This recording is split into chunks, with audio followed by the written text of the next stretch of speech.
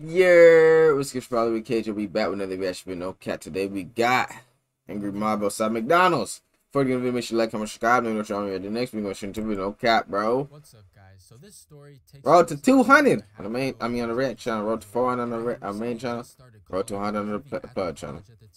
And you guys ever have one of those dreams that makes no sense at all, where the most random things are happening? Not really. How did my brain even come up with that? Because what went down at this McDonald's on this particular night reminds me of that. And as you'll see, there's really no satisfying ending to any of this. Just a lot of unusual things that went down, one after the other, that left me confused and still don't really make any sense when I think about it. So it was a Saturday night and I was just chilling playing Xbox with a friend, and we were bored. We were trying to find something to do, but we couldn't find anything at all, and it got to be kind of late, and since there was nothing else to do, we decided to go grab some food. I think the only food I had there in my dorm was probably half a bag of chips, a Pop-Tart, and like a can of Red Bull, so there was definitely nothing there I had that we could eat. And by 11 o'clock at night, the food options that were actually within walking distance started to go down real quick as it got later and later. But my go-to at this time of the night was always McDonald's. First of all, because it was cheap, you can get a lot of food for a little money, but mainly because they used to have this one drink there that I think I was actually addicted to. This drink, first of all, was god tier. It was like this chocolate chip frozen coffee thing. I never heard of that. Way closer to a milkshake after all the sugar and whatever stuff they put in it. But however they made it, I used to go to McDonald's all the time to get this thing. And this is unrelated to the story, but one day, a few months later, they freaking got rid of it. One day I pull up to McDonald's and they're like, oh yeah, we got rid of that. I was like, you did what now? So Ronald, if you're out there and you see this, please bring it back, help your boy out. But this takes place before those dark times began. So I was really trying to get that drink, get a cheap meal to go with it. So I asked Justin if he's down to get some McDonald's. And since there was nothing else to do anyways, he's like, sure, why not? Let's go. So we start walking down the street to the McDonald's. And a little background on this McDonald's, there was a lot of homeless people, a lot of crackheads in that area. And there would often be groups of them that hung around outside that McDonald's and just in that area in general. Usually they would just be sitting on the curb or sleeping on the tables or something. It was never really a big deal. So like I said, it was around 11 at night, but this McDonald's didn't close until midnight, and the drive McDonald's closed? 24 hours. Okay, yeah, normally how that's how to be. I had gone there plenty of nights in the past. And this McDonald's was always popping, so I immediately knew something was off when we were walking on the street up to it, and it looked pretty much empty. I think I just saw a few people in the corner, and that was it. So that was kind of strange right off the bat. And sure enough, when we walked up to the door and tried it, it was locked. I'm checking the sign on the door that definitely says open until midnight every night. The strange thing was, I could see a group of people through the door kind of moving around. This was a pretty big McDonald's. Yo, hold on, bro. Why the fuck? The fact that they gotta put a no strap fucking thing on, yo, that nigga gotta live in a 30-ass place, bro. I could see that's fucking crazy. Through the door. I've never seen that before. This was a pretty big McDonald's. They were all the way across the other side of the building, so they were kind of behind some trash cans and walls, so I couldn't really see them. But I just kind of assumed they must have been workers, right? If the whole inside was locked. Yeah. But the drive-thru was at least 24 hours, so we decided, whatever, let's just try and walk through the drive-thru and we can take it somewhere else to eat. So we straight up walk up to the drive-thru speaker and it's dead quiet. We're like, hello, hello, can we order? Tapping on it, but nobody is answering. And at this point, I don't know if they're just ignoring us, but a car pulled up behind, so we step back and start watching this car to see if they're able to order or if they just get ignored too, which they did. They sat there for a few minutes and then just drove off. The thing is, as I started to look through the drive-thru windows, we can see workers moving around in the kitchen. So we walk up to the windows to see if we can get somebody to take our order at this 24-hour drive-thru. And there's this girl moving around by the register who I swear could see us outside the window trying to get her attention, but she was just acting like we weren't there. So we were like, you know that's what? Fucking crazy. And we were just about to walk away and go find somewhere else to eat when we heard these really high-pitched like shrieks coming from around the corner. And this is when the situation just starts to devolve into just chaos. So after I heard this shriek, I'm like, well, what the? And there was this moment of silence, and then all of a sudden, this group of like these 3 sorority girls come shooting out from around the corner. They're like stumbling along, literally tripping over themselves. It was very chaotic, but they start coming towards us, and one of them is like, oh my gosh, they didn't take our order. And I could tell all 3 of them were definitely 100% intoxicated. Definitely. They were walking and being so loud for no reason. But I'm like, yeah, I don't know what's going on. There's workers in there, but I think they're just ignoring us for some reason. And then the same girl is like, oh my gosh, how dare they? Let me see. and she kind of nudges her way past us so she can look inside the window. And as soon as she noticed the lady inside, she starts yelling at her, trying to get her attention. But the lady just continues to act like none of us exist. What is going on? At this point, maybe it's a robot. 5 people outside your drive-thru. How you just gonna ignore them all? And then the girl decided to take it up a level and starts slamming her hands on the glass of the drive-thru. I'm thinking, okay, all right, this right here is a little bit excessive, but her friends are just standing there like this is a completely sane thing to be doing. And then the worker, right, she walks over to the window. The girl is still slamming on the glass. I'm thinking, oh, she's about to finally say something, but no, she walks up to it and just starts spraying and wiping it down like there isn't a drunk sorority girl. Yo, that gotta be a fucking NPC or some shit, bro.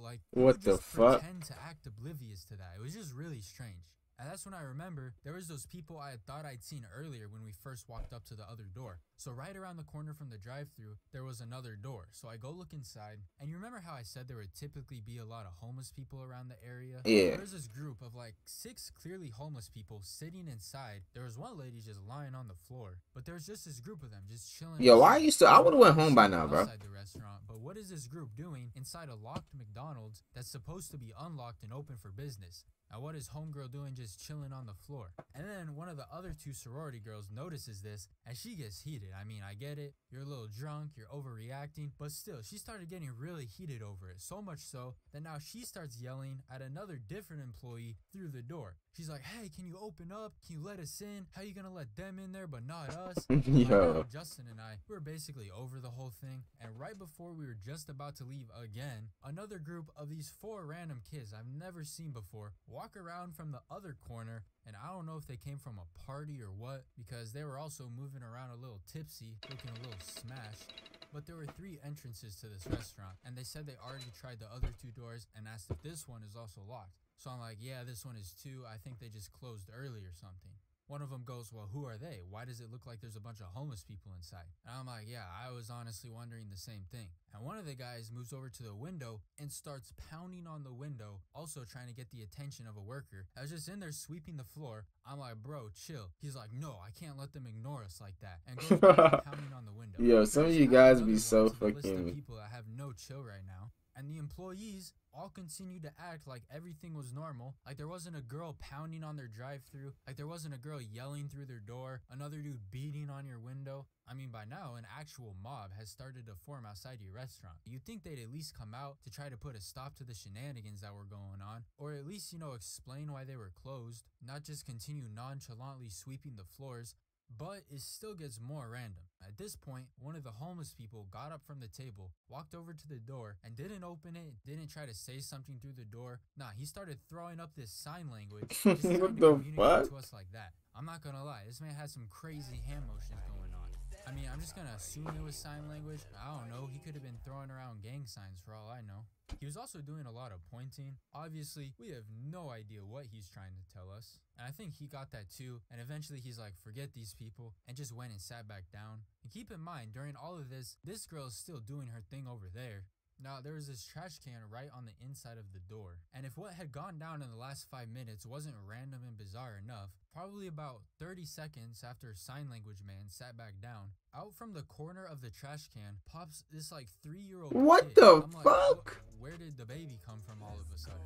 I mean, is he the kid of someone in there? He just appeared literally out of nowhere from behind this trash can, and he was... This gotta be a fucking dream or some shit. Pants, just staring at us. And then the girl has the genius idea to now stop yelling at the workers and people at the table and now try to get this toddler to open up the door for us from the inside.